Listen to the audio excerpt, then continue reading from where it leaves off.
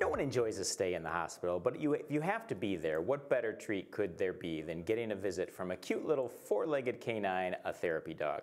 Joining us now is Keith S. Fishman, Program Coordinator from the Sally and Bob Goldman Therapy Dog Program at Henry Ford West Bloomfield Hospital. Keith, thank you so much for joining us today. Good morning. Thank you very much for having me on. So Keith, can we start off by, can you tell us your background with dogs and how did you get involved in the therapy dog program at West Bloomfield Henry Ford Hospital? Well, I've been involved with dogs in therapy work in particular for over 20 years. I always trained my dogs heavily, and my wife had seen an article in the news about kids reading to dogs in the library. She said, you know, you have a dog that's incredibly trained. Did you ever think of sharing him? So I did, and got my dog certified as a therapy dog, and that started me out.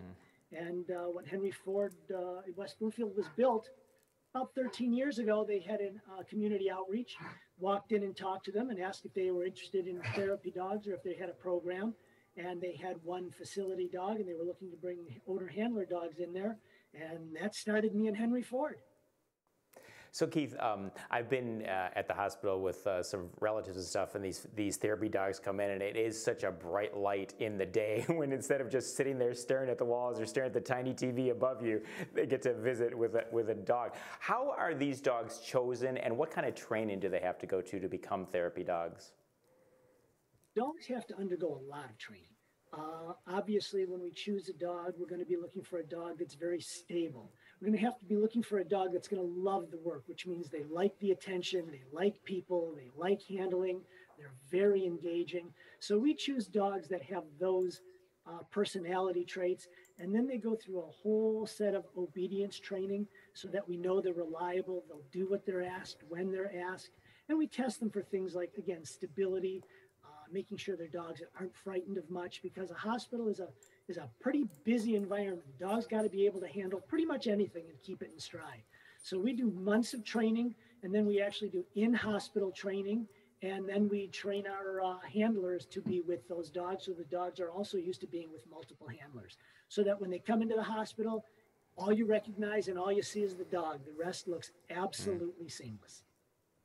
And Keith, I know an interesting fact about the therapy program at Henry Ford West Bloomfield is that it is an entirely donation-funded program. How are donations solicited in order to keep these dogs visiting patients in the hospital? Thank you for mentioning that, by the way. Yeah, we are entirely donation-funded, and most of our funding comes from the employees themselves through employee giving.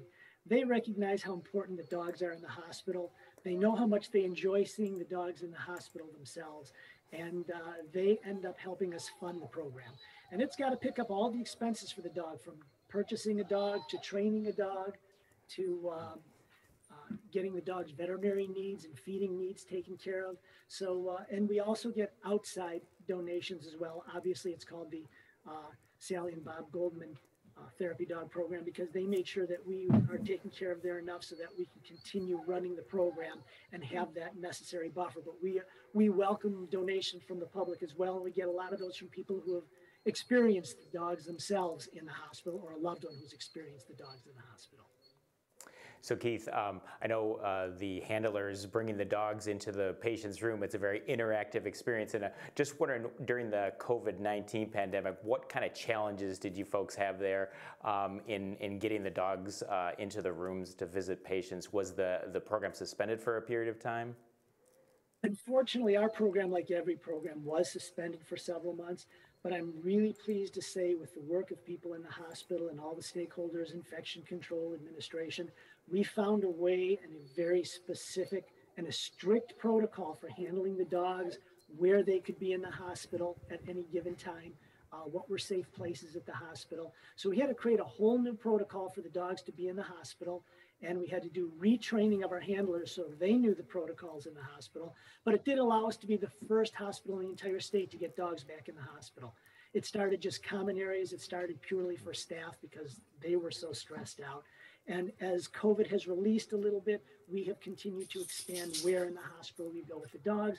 And at this point, I'm very pleased to say the dogs are back in the rooms under this protocol at the hospital now. So now patients in the rooms can get a chance to see the dogs again. That's great news. So when you do take the dogs around the rooms, is there a specific age group that you find that especially enjoys the visits from the therapy dogs? I mean, people would think it's the children, or is it maybe the seniors that enjoy getting those visits? Well, I'll tell you, there's no such thing as a favorite age group. People just love seeing the dogs. They all do it their own way. The kids love to see the dogs. One of our favorite places is in pediatrics, of course, because kids just light up. But seniors love to see the dogs.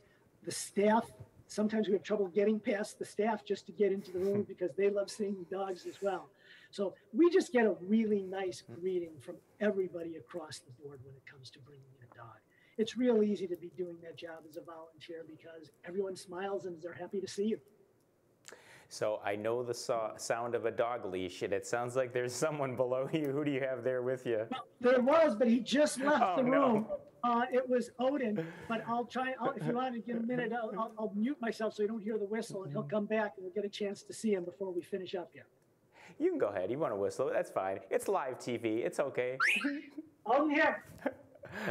He's on his way. Probably hear him clamoring down the stairs. Come here, Odin. Now we got 2 dogs for the price of 1. Odin, sit. Hold on, I'll have to play with this just a little bit so you can see him. Oh, look at There's Odin. There's my boy Odin. He's my Doberman. He's a 2-year-old Doberman, and he's one of the therapy dogs at the hospital. And a lot of people like to collect their cards. We have these from all our dogs at the hospital so people can remember who it was that came in the room and visited with them. Those are awesome. I also saw a tweet recently by Henry Ford Health that featured some beautiful paintings that pay tribute to past and present Henry Ford therapy dogs. Do you know anything about that artwork there? We have had 2 beautiful artworks that have just recently been unveiled at the hospital. One was a painting of Benson, who was our second facility dog at the hospital, which means one of the dogs that was owned by the hospital itself or by the program itself. And it went right next to our painting of our first dog, which was Henry.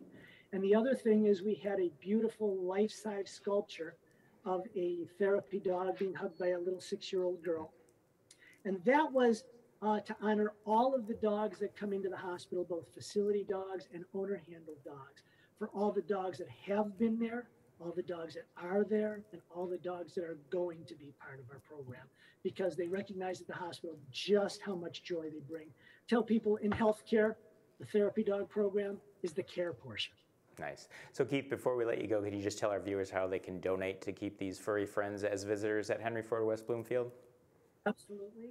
If you go to the Henry Ford West Bloomfield Hospital, there is a button that says Donate Now. Go to the Sally and Bob Goldman Therapy Dog Program, and you can donate there. And it's always greatly appreciated. It helps us make sure we've got plenty of dogs in the hospital. There's no such thing as too many dogs in the hospital.